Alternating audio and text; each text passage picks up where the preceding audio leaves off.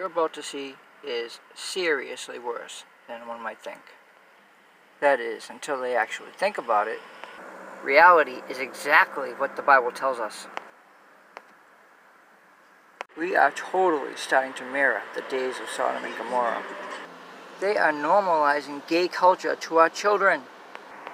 They've taken off the gloves on this one, and they're going right after our children.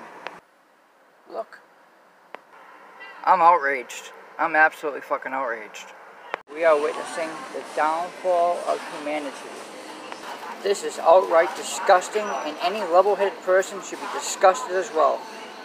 They're normalizing gay, well, gay in the wrong way. You put this together and they tell you, oh, it's with love, it's with thing, but it means don't procreate.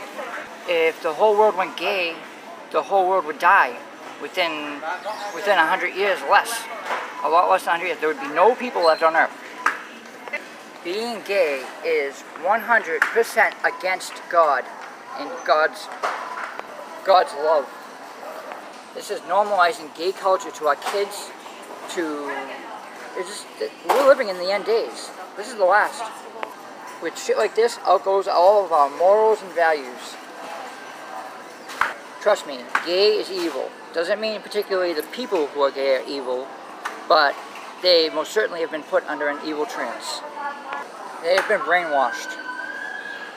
Human beings were meant to procreate. If everybody was gay, where would the children be? Who would have kids?